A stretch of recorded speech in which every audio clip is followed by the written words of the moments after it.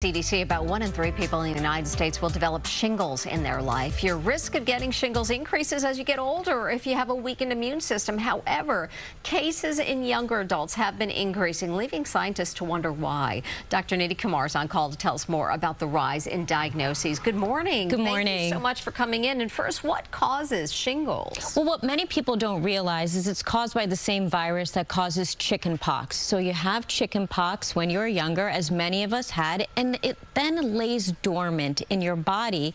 Several years later, it reactivates and you get shingles, that painful rash. Now, typically shingles was thought to be a disease of older adults, but we are seeing younger and younger people, 30s, 40s, 50-year-olds getting shingles. And what are the symptoms, and is it contagious? So the symptoms are first that quintessential painful rash, and it comes on almost like a stripe in the body around the torso or down the arm. And that's because when shingles reactivates, it follows a nerve path. So that's why you'll see people, when they have this rash, it's very distinct in the pattern. It can be quite dangerous, especially if that rash is on the face. It can affect your vision. It can affect your hearing. About 20% of people developed a post-herpetic neuropathy. So they actually develop this pain syndrome that's long-term after shingles. It can cause pneumonia. It can even cause encephalitis.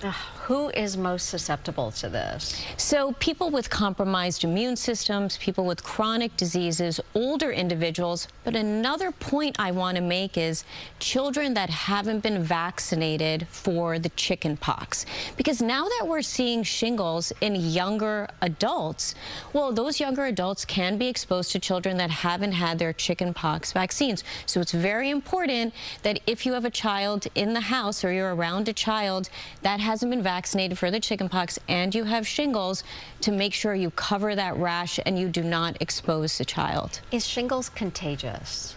Well, so if someone has not been vaccinated for the chickenpox, absolutely it can be contagious. So you want to, and it is contagious no matter what, while that rash is active. So when you do have that active rash, you want to make sure that you keep it covered, make sure that your hands are washed, you're not touching it, you're not scratching it. Wow. And how can we stay safe? What's your advice? You know, it all comes down to keeping that immune system strong, avoiding those psychological stressors, but the physical stressors. And what are physical stressors? Smoking, drinking, ultra-processed food, not exercising, not getting enough sleep. Make sure you get your shingles vaccine approved for people that are age 50 and older, and make sure you are vaccinating your children against chickenpox as soon as you can. And the shingles isn't just a one-time vaccine. Well, here's the thing. People often think, well, I got shingles, I don't need the vaccine. But you really do need the vaccine because it can reactivate in your body. So you want to make sure you get vaccinated even if you've had the shingles. All right, doctor, thank you so much. Really appreciate it. And remember, you can catch Dr. Kumar segments every Monday at 7:15 a.m.